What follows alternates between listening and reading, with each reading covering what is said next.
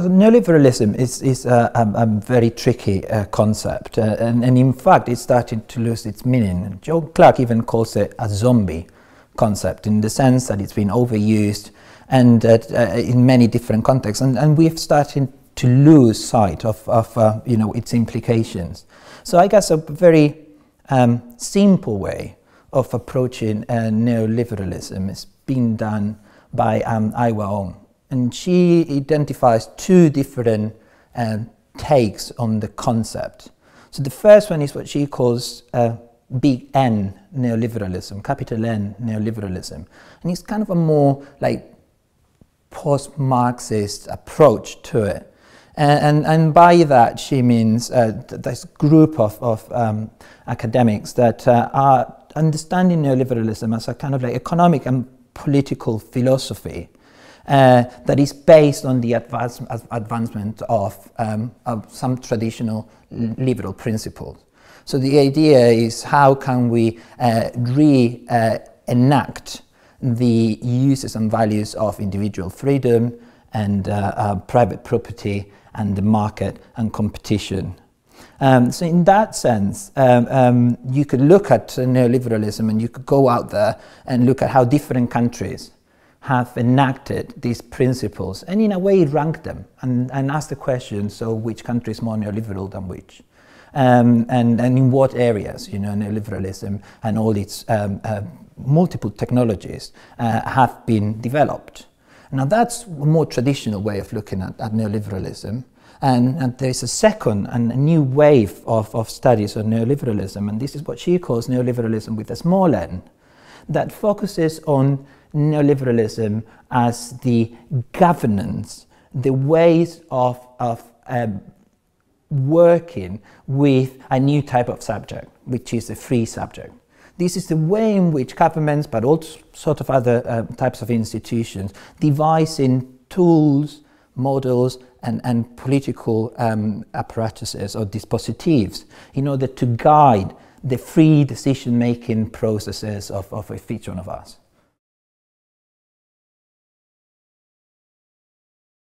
Yeah, so I think Michel Foucault made a very clear distinction between the initial liberal traditions and what we could call nowadays neoliberalism. So according to him, the economies in the 18th and 19th century were based on the principle of exchange. And now with time and the evolution of capitalism, that principle that was guiding the way in which we organize societies has been transformed, and it's a new principle that is guiding the way in which we operate nowadays, and that is the principle of competition. So it is that move from exchange into competition that is sort of the demarcating line between the two models, if we wanted to put it in a very simple way. And that's important because it changes the way in which actors and institutions and people and citizens, each one of us, relate to the system and with the system and also relate to each other.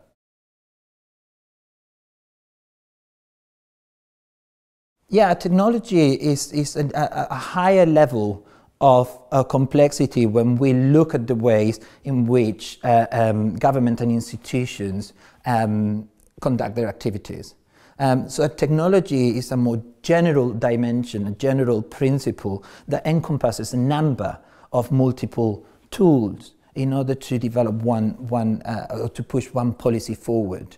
So in that sense, we could think of issues such as individualization, or performativity, or privatization as general tendencies within, policy making area that then would take different shapes and different formats in different contexts.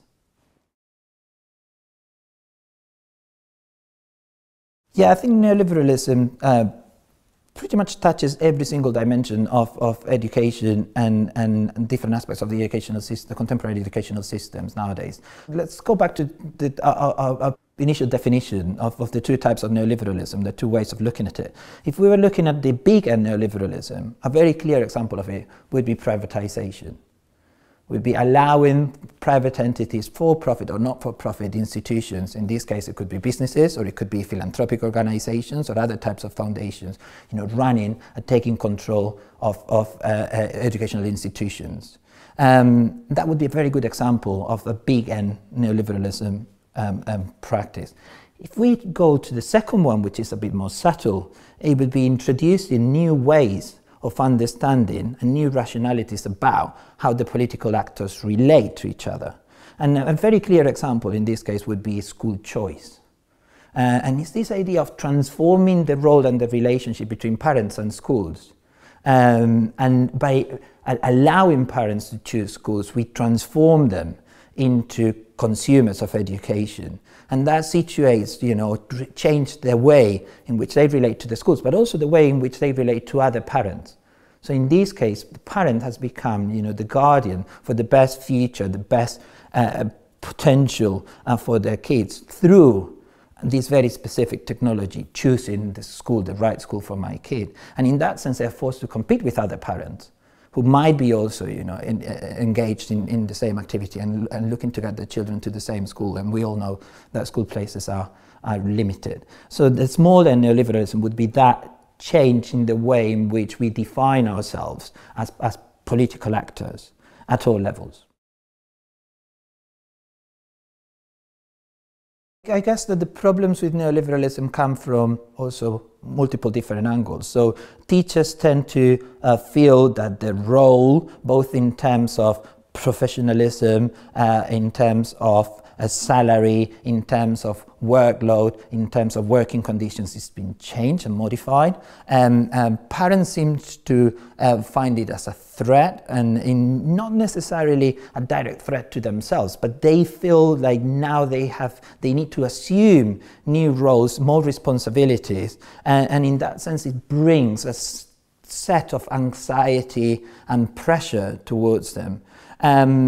And in general, collectives feel that they need to engage with the system in a different way. So I guess the main idea is bringing it back to this principle of competition that, according to the neoliberal rhetoric, will bring a betterment of the system. But in that sense, it seems to ignore the set of problematics that it brings with it, and most of them are related with issues of collectivism that seems to be lost, of security that again seems to be diminished, and also in terms of anxiety, given that we are in the constant search for the new best, the new idea, the new thing that would change the market, would position us as something better than the rest of the competition.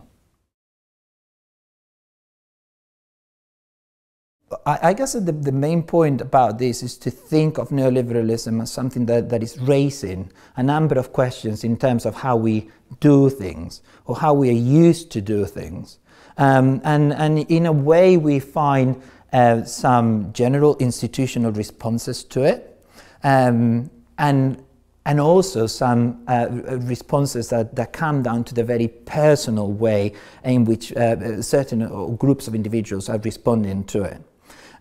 So if we take, for example, the issue of performance pay for teachers, what we find is that the idea of paying teachers according to the results of their students has opened up a big debate in terms of what's the relationship of the teacher as a public servant, with the whole system is, but on the other hand as well of how we're going to measure the contribution, of each one of the teachers' sort of activities towards the classroom, towards the children's development.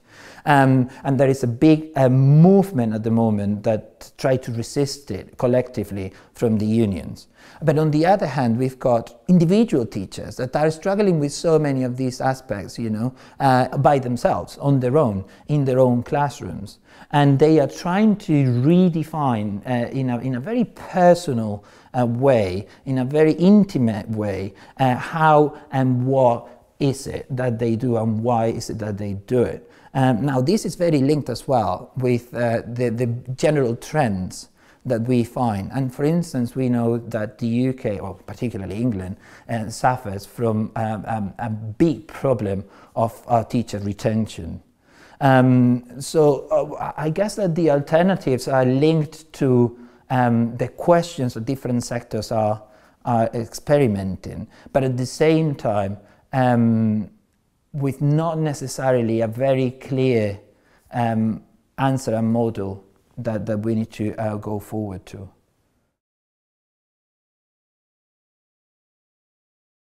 Performativity is one of what we could call one of the main neoliberal technologies, or policy technologies. This belief of the need of constant evaluation and measurement. It's the idea of constantly trying to find evidence to justify and to measure the way in which our activities contribute to the improvement of something.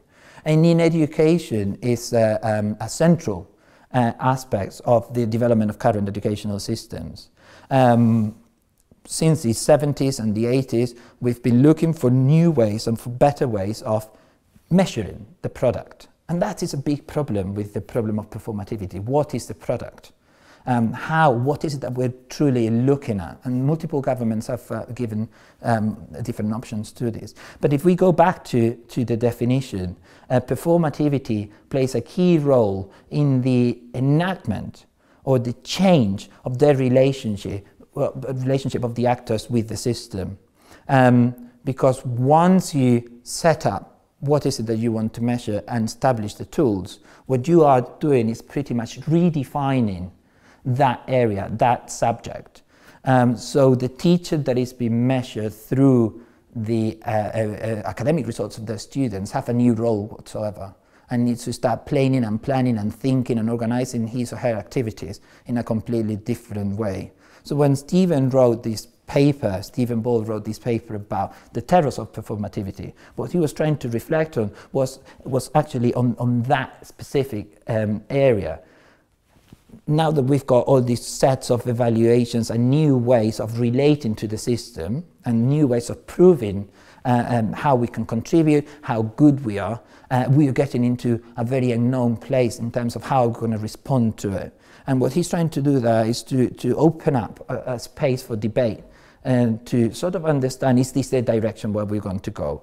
Is the teacher that becomes the result of this new set of policies that we could call performativity, and within that we can go from the bottom of school league tables all the way up to the ranking of universities, evaluation of research frameworks, teaching, multiple teaching assessment, and to the very personal one, performance pay indicators, Ofsted reports, and a way of evaluating each one of the dimensions of education and doing it in a way that is quantifiable and that is comparable. So in that way it fosters the competition, it fosters your will to do better, to be higher, and it's about trying to do a reflection on how is that changing us as lecturers, how is that changing us as teachers, how is that changing us as parents, and how is that changing us as students.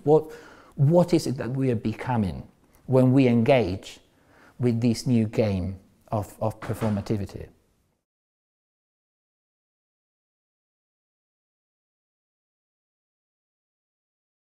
Privatization and new public management are two key components of the development of what we could call our neoliberal educational systems.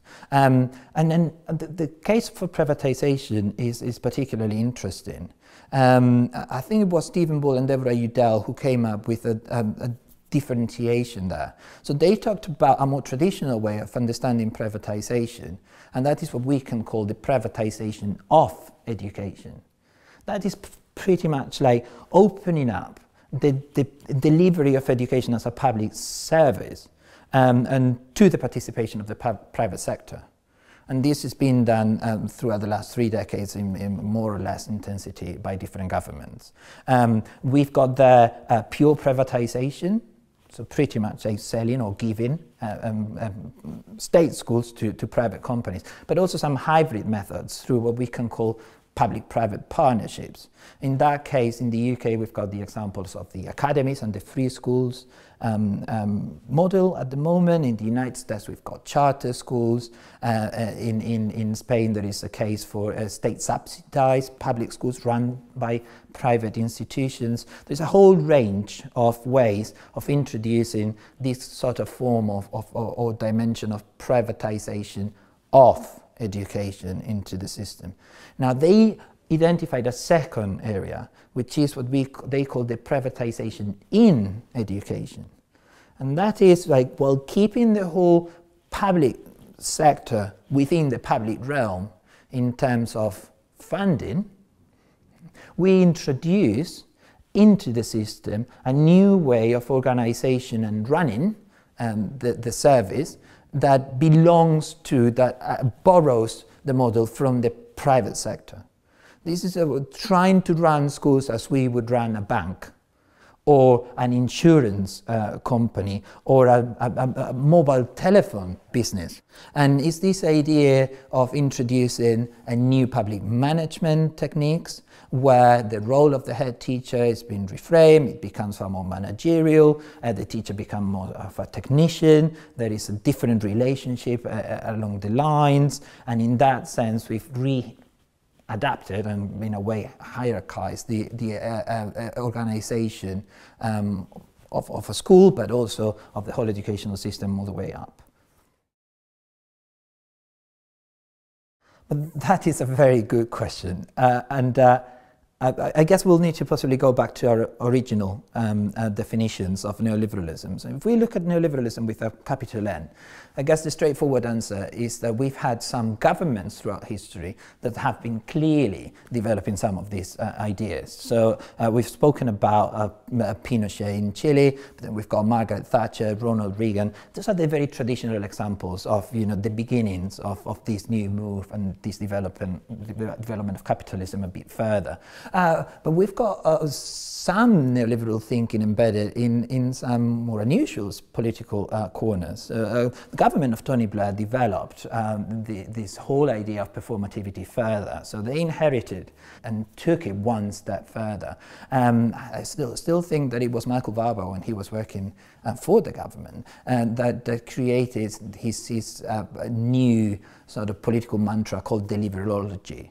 And it was pretty much based on the enactment of these principles. So that would be a traditional way of looking at it within the political spectrum. There are also some international organizations that are doing this at a global scale, like the World Bank or the International Monetary Fund, or a number of global foundations that are developing all these principles. So partly, I mean, we've been conducting some research in different parts of the world, and we can see these actors like mushrooming constantly in places like India, all the way down to South Africa, Liberia, and South America, like Argentina or Brazil. So that would be a way of looking at it. This trying to look at corporate and institutional actors within the political spectrum that do it.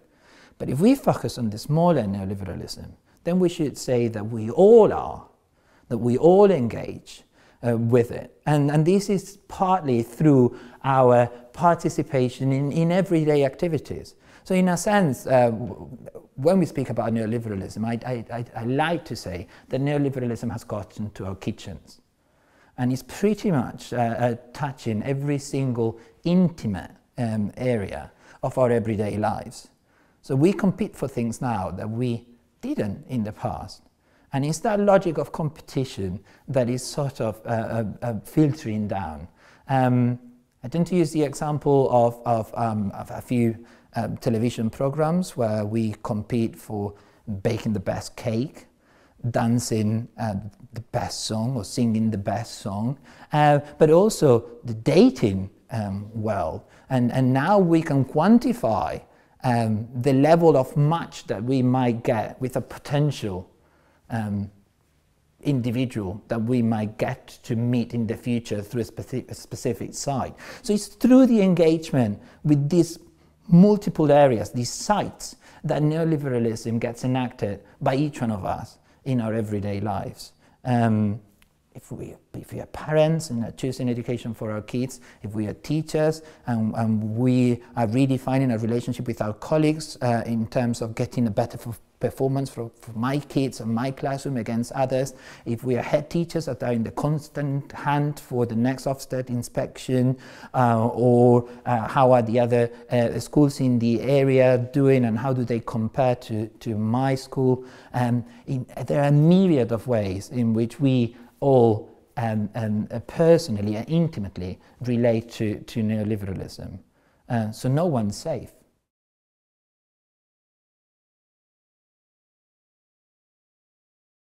Neoliberalism affects more countries than others, and historically we can always point out some of the very traditional examples. So I guess the prime example of neoliberal experiment is Chile, and all the reforms that the dictatorship of Pinochet brought about with the support, and this is important to mention, of this group of intellectuals from the Chicago School. So there was a moment of political experimentation which is very controversial within the Pinochet's dictatorship.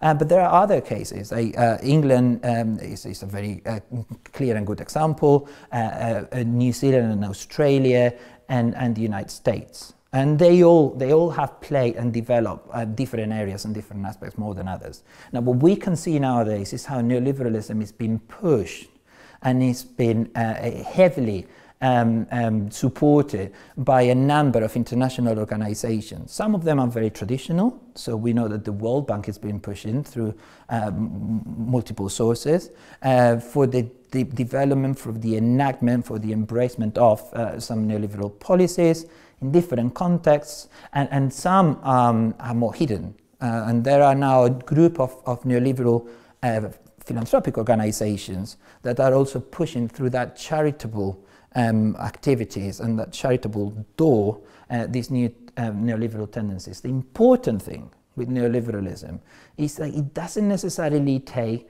a unitarian shape. And someone's described it as a chameleon.